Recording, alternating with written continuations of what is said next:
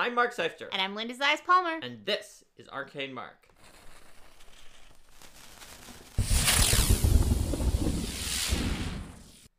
Hello, everyone, from a different location, here in a Mindscape.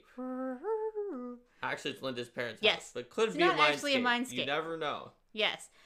We do not have doors behind us. I know there's been a bit of a meme of there's always two doors behind you, but not today, folks. Not today. The doors are over there. So today we're going to be talking about, the episode title is Mindscapes and Metaphors, because really, there's a lot of things in tabletop RPGs and in fantasy stories in general that serve a role as metaphors for the kinds of challenges that people face in real life, whether they are external challenges or internal ones.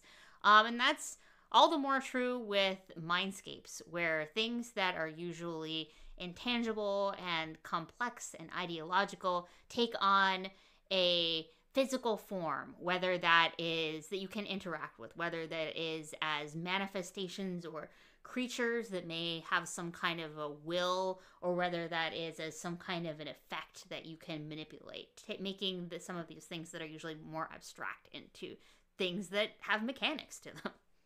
Absolutely. One of the powers of like a fantasy game or a television show or a book series is to transform, a real world fear, anxiety, or challenge into some kind of a monster that you can then fight, when often you cannot fight it, the actual source material. Yeah. And when you look through bestiaries, a lot of the monsters that you see are monsters that are based upon monsters that come from a variety of real world cultures, that were based upon legends, that were based upon the idea of taking these sorts of lessons and stories and experiences and giving them even form. If they're not from legends, they can be based from myth. They can still be based on popular fears, like how the fear of diseases becomes the zombie curse and the curse of the were creature, or how the fear of abductions becomes not only obviously gray aliens, but even Darrow abductions and Pathfinder and other things like that. And then the ideological connections of a lot of categories of creatures, like fiends have a lot of making those kinds of concepts of things like sin or means of dying, or things that people fear into and this is the creature that represents.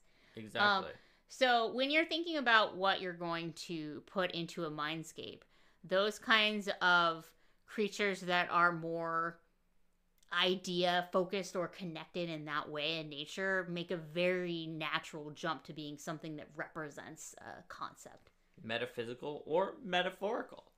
Another power that you gain from Mindscapes in fantasy settings, and why they are common enough trope that people have to delve into somebody's mindscape or their dreams or their inner self, is because it represents an unparalleled opportunity to give some characterization of a particular character that might be more nuanced than you can give by just having them say certain lines or take certain actions, especially if they speak or act in a way that differs from some of their inner longings, desires, or motivations.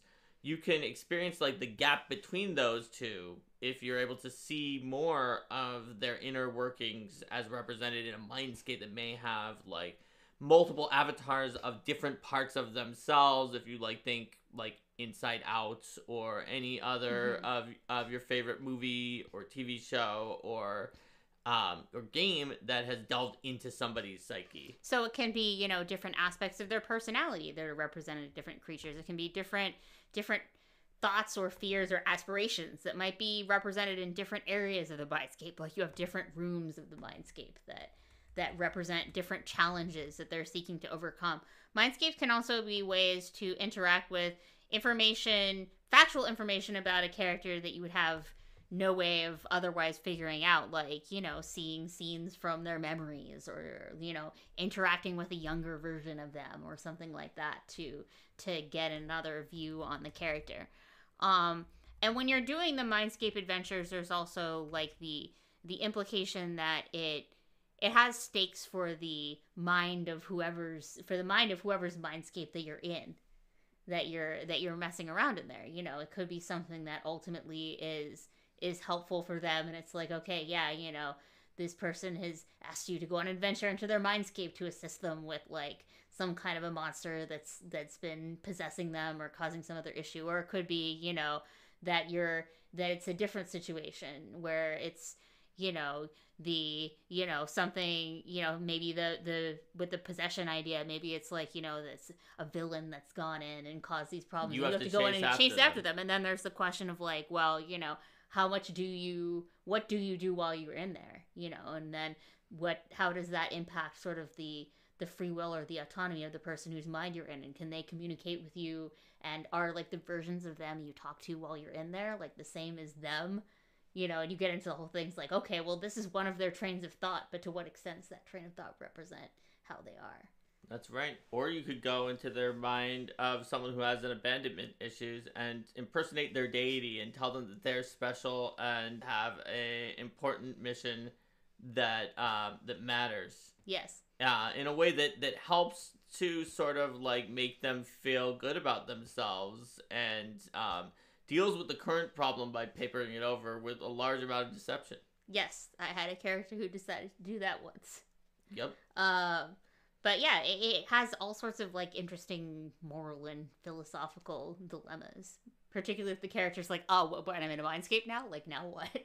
Mm-hmm. You know, fighter bumbling around in a mindscape. And mindscapes too have a lot of potential for some of the same kinds of things you'll see in planar adventures, where the fundamental physical properties don't work in the same way, and the ways that they don't work as normal are a lot more impactful when they represent something. You know, if you have an area where, you know, there's a lot of gaps between areas in the ground, and you have unstable footing, and that's representing, you know, some uncertainty within their mind, or like, you know, you have areas where you move more slowly because you feel like you're being weighted down in this section, or the colors all drained away, or there are gaps in the mindscape because of the fact that someone's memories are fading of that particular region of and their you have brain. to like try to like recover memories from other places and fit things back together. They're a good place for like puzzles too. 100%. There's so many ways that a mindscape based session can be different than a normal session. It can also be kind of similar because you can have monsters that represent all sorts of problems the person has. Think like the game Figment, where like the different fears of each different type of thing that this person is dealing with are the monsters and the bosses of the areas that are around you.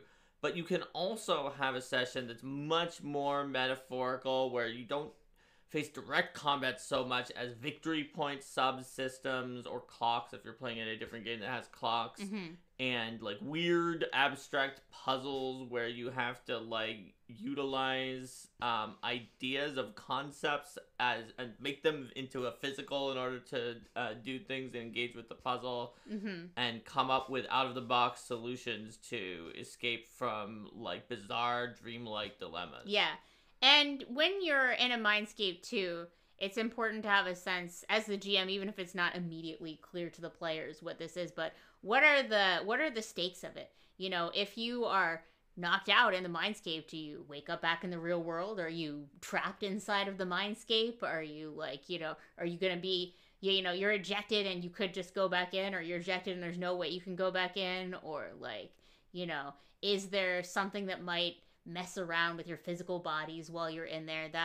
Is your mind what's vulnerable in the mindscape? Your mind was vulnerable in the mindscape. So you could die of fear in the mindscape, potentially from a phantasmal killer that stops your heart with a heart attack from fear, but like a finger of death wouldn't kill you because you're not really. So are there certain things that aren't going to work on you, and then are there other things that are going to be more dangerous? So there's certain powers that the PCs have that might be impeded or enhanced.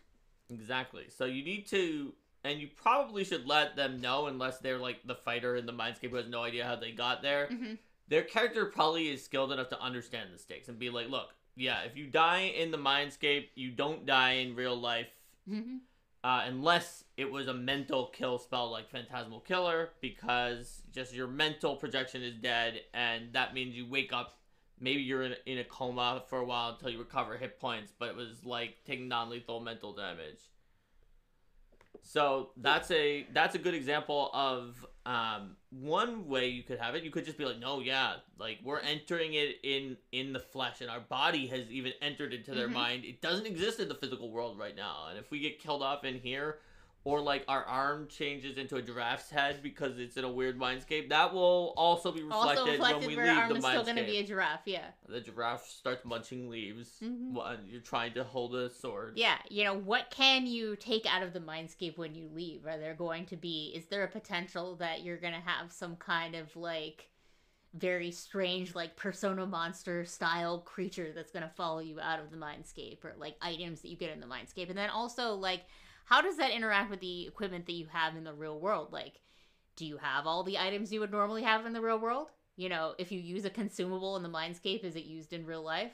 Or do you have different items? And might those items change? You can definitely do a lot of interesting things with, like, you know, needing to collect certain things, or like you're carrying a metaphysical version of this object, and so you have things that are related to some of your permanent items, but maybe you don't have like your full suite of consumables, but you have like weird other things that are coming up. That's right. And you might be able to transform or change things. Things can be a lot more mutable in the mindscape, where you're like, yeah, you know, maybe you're going to use some skill checks to change your sword into a fire sword, or like some kind of like a giant gravity whip, or like a boomerang or something, because you're able to perform these alterations.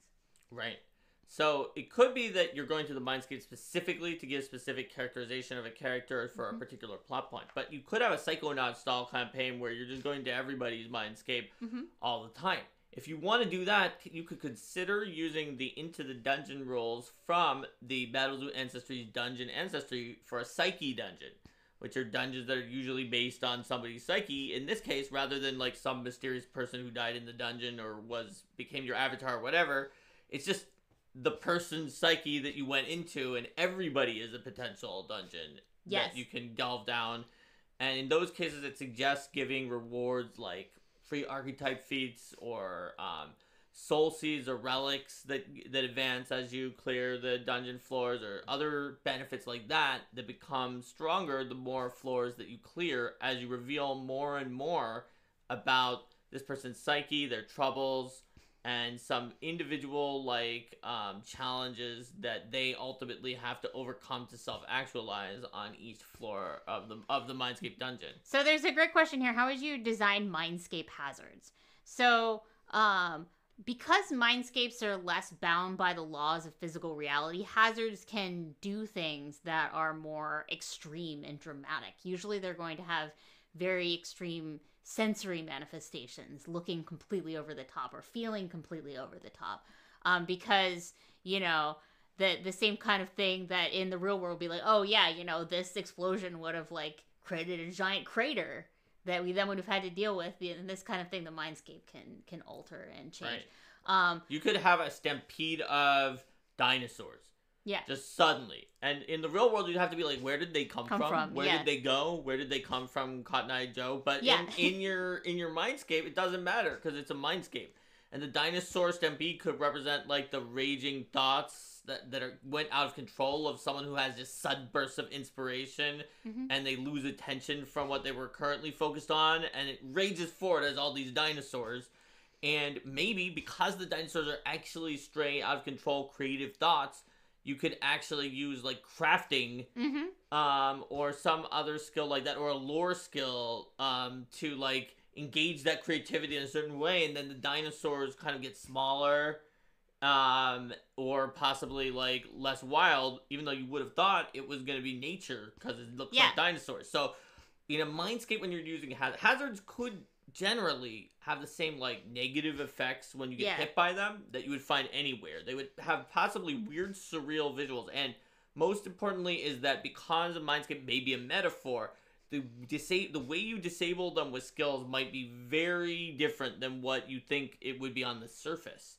And that might be a cause for like needing sense motive or some other skill, use of perception sense motive, or a lore check or some other skill check to figure out what does this really mean first. Yeah. If you do that, make sure the hazard is balanced around the fact that sort of like figuring out what it does is part of disabling it. So if you would have said it takes 4 checks to disable this complex hazard, maybe it takes 3 and then 1 to figure out what it is first, because people aren't going to guess. You need crafting or like a creative or like art lore on the dinosaurs. Even if you say for a while that they're all different colors, and that's not enough.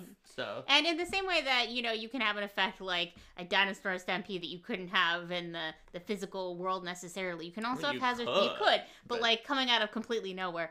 Hazards can also be more mutable on their routines, where they change around over time, or like they have more dramatic changes as you continue to disable them.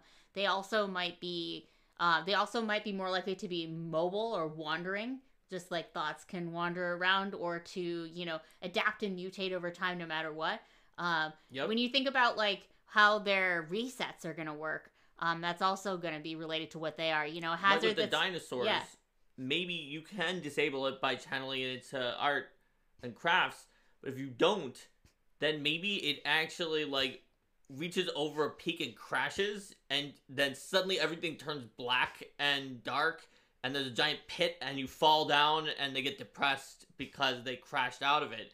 If you let it go to its natural ending, and that's dinosaurs turning into a pit of darkness is definitely not. Even if you did have a dinosaur stampede, it would not turn into a pit of darkness outside of a Mindscape or something like that. And then also, like, you know, if you have a hazard that's sort of the more flighty nature, just like a stray thought, then, you know, like you were saying, maybe that's going to go over and change into something else if you don't disable it. Whereas a hazard that like represents being like sort of cyclically stuck or something like that might be something that takes a while to disable, or like there's, you know, a surface level way to disable it to kind of get around it, but then it's harder to get rid of it entirely, so that like the first time you deal with it, it's more like, okay, let's disable it. Then later on it's like, okay, let's circumvent it, and then eventually you figure out a way to get rid of it for good. You might find that dealing with what the hazard looks to be only ever gives you the surface level, whereas discovering the metaphor of what the hazard really stands for lets you actually disable it. So for instance, maybe nature actually does work on the dinosaurs because they look like dinosaurs, and that's how the mind logic works,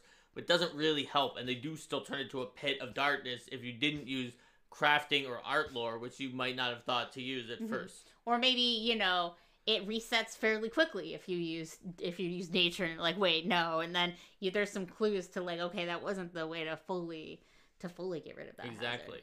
Yeah. So things are not always what they seem in a Mindscape, so you can decide whether engaging in them as if they are what they seem just works sometimes. That's the weird logic of the Mindscape, the dreamish logic, or if it sort of works, but you kind of need to figure it out, or if it just doesn't work at all, and you need to engage with the metaphor and not the surface level. And that's true for hazards, that's true for encounters. You could have creatures with weird catches, like kind of the creature that represents a shared mindscape of a lot of people that's come into the physical world is a brainchild. It's an illusory creature based on the shared belief that it exists and has certain abilities. And as long as people keep believing in it, it won't truly die. And you could have things that are like that in a Mindscape very easily. That's what, like, kind of many creatures in a Mindscape might have weird abilities like that. And you can have things where, you know, things that also reminds me of, like, you know, the demon sin weaknesses, where it's like you do this particular thing, then that's going to damage them. Absolutely having those kinds of things, or having, like, weird ways to use skill checks in combat that wouldn't normally work to, like, you can't normally, like, deal damage directly with intimidation, but maybe here you can. Right. Or you could have, like, a representation of a kind of sort of that like alternates between different mental states. So you have, like, maybe a creature that I'm thinking of, like, in Omori, where you can have different mental states on your character that change your, like, speed and defense and attack speed. So, like, you can have a creature that is, like, it's sad and, like, it's gray out and it doesn't have all of its colors, but maybe, like, its defenses are high when it's sad, but its offense is lower. But, like, you could cheer it up, and then that will lower its defenses when it's cheered up. But it may raise its offense because it believes in itself more. And then it might eventually become, if you cheer it up too much, it might become, like, really, really manic. And then it has really low defense instead of, like, normal amount, and even really higher offense. Almost like being in a rage. Mm-hmm. And so, like, it can change based on maybe either you intentionally using skill checks to do that, or certain things that trigger in the environment or the combat that it likes or dislikes that move Yeah. its meter on that, and it changes, may have special abilities that it can only use when it's in the, like, the sort of enraged, super manic, the, like, kind of more neutral, happy, Mm-hmm. and then the, like, the sad state. Yeah. And one thing to be careful of when you're doing Mindscape type things is that because this very much gets into the internal world, and often you're going to be in internal worlds of people who are struggling in some way, is to consider, just as you're dealing with metaphors for a lot of things, right? Being careful that you're being sensitive about any things that are connected to, like, real world mental struggles. Well, you're gonna want to as ask well. even if you are literally a psychiatrist and you're certain that you're being sensitive about it, you're gonna want to ask your group, because I'll tell you what, you might have someone in your group who struggles with this and is like, hell no, not in the game. I struggle with this too much in real life. But you also might have someone in your group who's like, thank you. Yes, I would like to punch that. I struggle with this in my life, and I can't punch it. So in this game, if I can punch it, that's going to empower me so much. And you will not know, even if you know, because the person has told you that they do or they don't have that condition, you will not know which of those feelings they have if you do not ask. So this is the kind of thing that you want to talk to your group before you sort of, like, suddenly throw it in a Mindscape at them. Because it could be, like, one of their favorite sessions ever for the right person.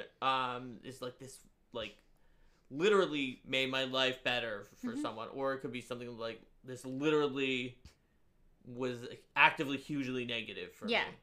So you do need to check. As Numbet says, communication. What a concept. Yeah, communication is always key. That's why things like pre-session, session 0, this may be, like, in the middle of your campaign. In the middle of your campaign, but you're like, hey, how does this kind of thing work? Yeah. Figure it out by talking, and make sure you understand the social contract of your group, and you can find that Mindscape sessions may be some of your most popular sessions that you run.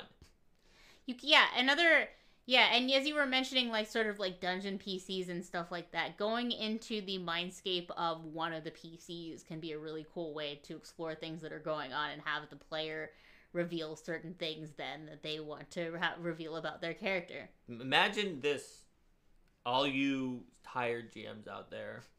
You're running the main campaign, but you don't always have the next thing ready or whatever, so you create a mechanic to gain special powers by going on side quests of exploring the inner world of each PC, which will unlock, like, super inner potential that you have. Not only will all the characters gain something, but that PC especially will unlock something really powerful. And but the key to it is the player of that PC runs the session when you're inside of them, because they're going to reveal something about their backstory in that dungeon. You don't run it, maybe. And because it is a Mindscape is a self-contained world, it's kind of like we talk about in our episode about things with multiple GMs. It's you're not gonna step on each other's toes, and if a character is represented differently in a Mindscape than they are in the real world, well, that's that person's perspective or image of them. It was run by the player of that PC. So if certain character is villainous, who is, like, the one that player always says is a villain. Yeah. Even though you didn't intend them to be a villain, and they haven't acted villainous to anyone, but that one person, like, no, this patron of ours is secretly a villain, and they are a villain in their, like, inner dungeon, then that is perfectly reasonable, because that's their Mindscapes, and their character does think that it's a villain. So. Yeah, and it can be funny to play with the way that characters' beliefs differ from, like, what the players commonly understand to be the truth of the campaign. If you have a character who's, like, convinced that this character's behind a conspiracy, or that, like, everybody's doing this, or, like, the key to the world is, you can never have enough swords, and then, like, swords are the most important thing in there, and then sort of dealing with that juxtaposition where that character's perceptions or philosophy are what is true. Like, out of character, everyone knows out of character, okay, that character definitely rolled a natural 1 on that recall knowledge check, and that's why they think this, but in their internal world. Mm-hmm. And you'll find so many video games, movies, TV shows. We've named a bunch Mm-hmm. from Persona to Inside Out, like already through this episode, that will help inspire you for running a Mindscape kind of campaign, each of which is drastically different than the others about how they handle the dangers of the Mindscape, the topography of the Mindscape, what sort of encounters you'll find there. But all of them share the fact that there's going to be metaphors and there's going to be things that you encounter that represent something else in a way that you basically can't easily do without being super ham-handed in like the physical world of your campaign. Yeah.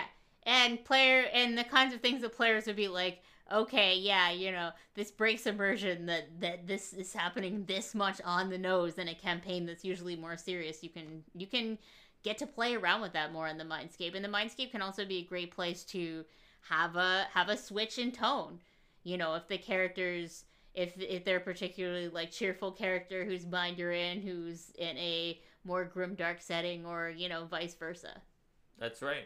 And so it allows you to play with causality as well in a way that you don't have to worry about people. That's a stretch that this would happen because it's in a Mindscape, and that's just how those neurons fired for that person, and they considered that the cause and effect happened in that particular way.